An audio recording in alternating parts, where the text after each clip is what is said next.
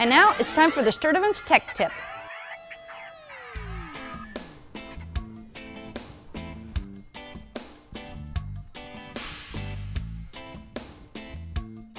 When it comes to final waxing, keep it simple. We make more waxes than I can even shake a stick at. But basically there's two categories. There's what we call a CH wax, which is a hydrocarbon wax. Those are the cheaper waxes out there.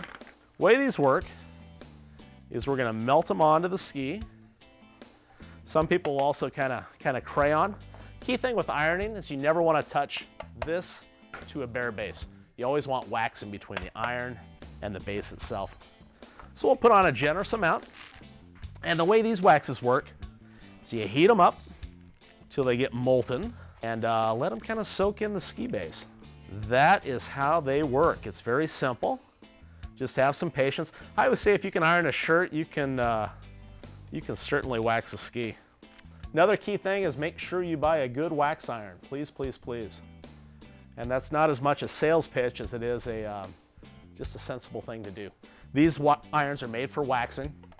So they'll say, in fact, right on there, they'll say CH7, CH8, they'll give the temperature. Benefit of that is you don't have to guess if this wax is silk or permanent pressed.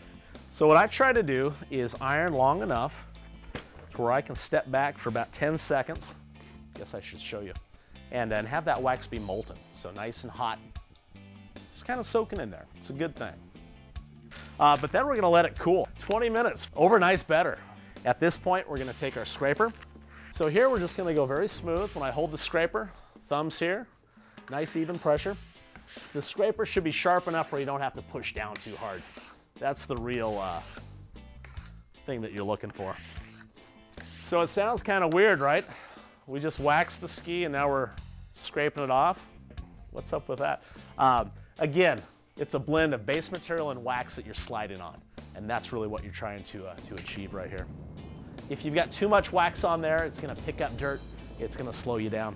So after I scrape, I'm gonna come through, and once again, I'm gonna brush with something soft. We call this horsehair.